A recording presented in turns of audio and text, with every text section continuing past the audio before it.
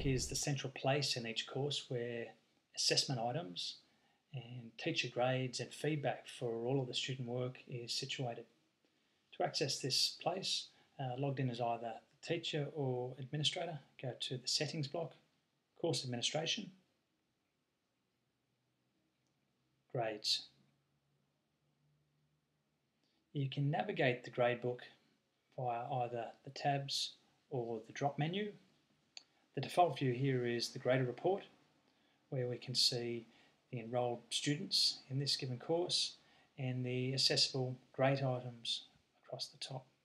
We can see the respective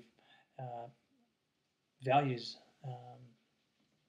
or essentially grades that have been awarded to students for respective grade items, and then perhaps also sitting behind there the feedback that corresponds to it. In the last column, the course total, we've got an aggregation of all the grade items for the given course. It's fairly trivial to export these grade items to a text file or a spreadsheet with a couple of clicks. Other reports that are available via Gradebook include the outcomes report and the user report.